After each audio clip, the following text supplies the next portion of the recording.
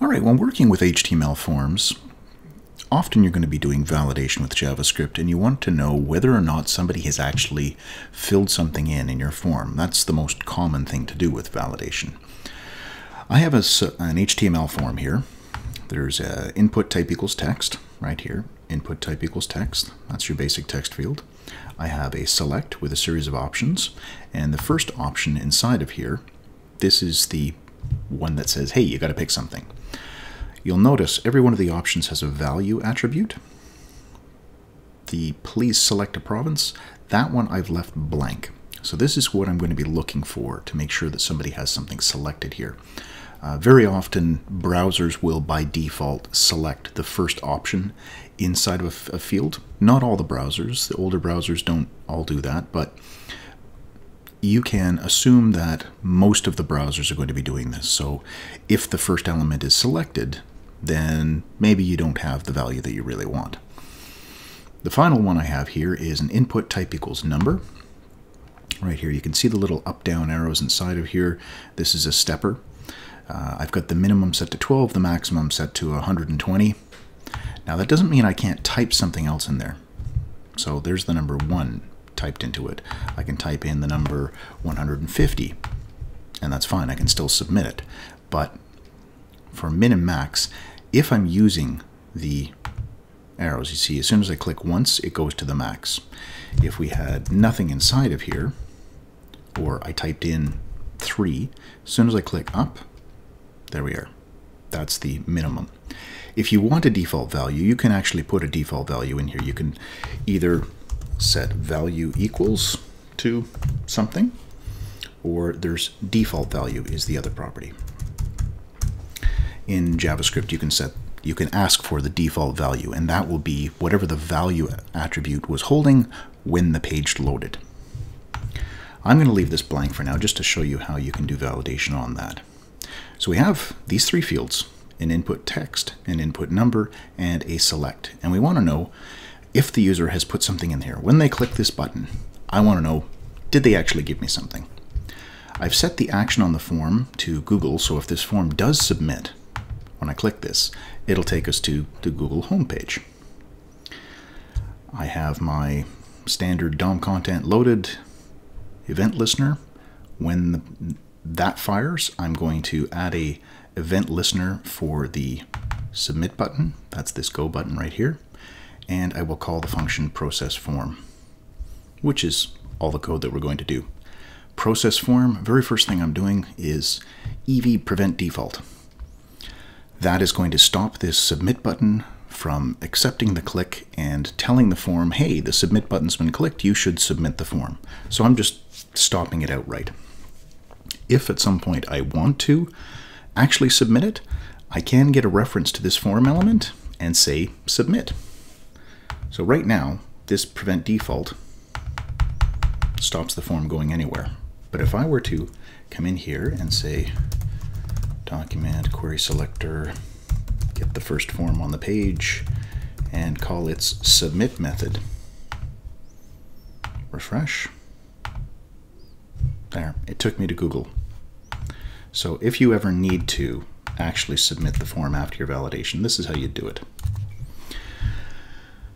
All right, I have my username, I've got the province, I'm going to get a listing to the num field as well, and I called it age. So actually, let's change this to age, just like that. All right, we have these 3 fields, and we want to start looking at them. Let's start with the text field. So I'll remove my comments, click, oh, gotta refresh this. I've filled nothing in, I click go, and here we have the outputs.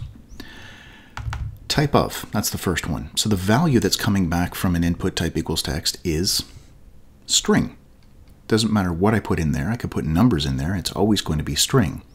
Same thing is going to happen with the age field. It doesn't matter that it's type equals number. It's still going to be a string. Everything that comes back from a form is a string. The value is what the user has typed inside there. so we're getting its length. Well, there's 0 characters. I didn't type anything. However, if I put a whole bunch of spaces in there, just to get around that simple validation of checking the length, what came in was a string. It was 16 characters long. This line right here, I'm putting an X on either side of the value. So you can see there's a whole bunch of spaces in between these two X's. The next one I'm calling the trim method. I'm getting rid of this space, the leading and the trailing space. Therefore, there's nothing left in here. If we change this to be, say, a few spaces, some text, and then some more spaces, I click go. Here we have the one without the trim, and here's the one with the trim. So we get rid of the space in front, the space behind, the leading and the trailing spaces. When you are going to be checking the length, you want to make sure that you're doing a trim before you get the length. We can combine these things together. I'll get rid of the X's on either side here, and I just want to say dot length. Oops, not last index of, I want length. There we are. So what is the length of the value after it's been trimmed? Refresh this.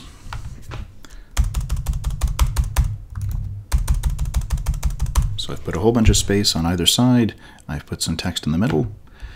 And here we go. The length before the trim was 23, after the trim is 4. This is the length when you are doing validation. If you want to check and see if this length is greater than, I don't know, let's say 6. Put some spaces, type something in here. False. There we are.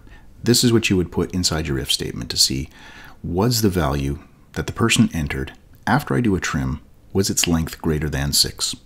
So I've got 7 or more characters in that case. All right, that's basic text input. Comment this out, go down to the select. For the select, I have nothing selected. By default, the browser is picking this first option, the one that had no value inside of it. So we're getting the, oops, sorry, that's not the refreshed version of the script. There we go. No, still not getting the latest version. Oh, I didn't save my form. Yeah, there we go. Got to save your script.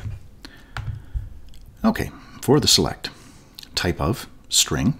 So the value of the selected item in the select, here's the select, the value of the selected option. The type of this is going to be string. Doesn't matter if this is a number, it's still going to come back and say that it's string.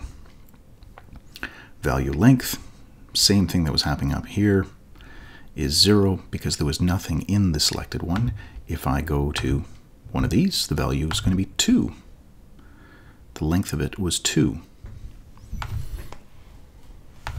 We can get rid of the type of just to see what the value is. It's blank or MB. There we are. That's the value. And selected index. If you think of this like an array, item 0, 1, 2, 3, 4. Number 2 is the one that was selected, and that is the selected index property. This may be all that you need to find out whether or not somebody has selected. If you have this default property up at the top with no value, you can say, is the selected index greater than 0? If it is, then yes, I have actually picked something inside. So if we leave it at this, the non-selected, it's false. If I picked something, true. So that's probably all you need for a drop-down list. All right, and then jumping into the last example when we're dealing with numbers.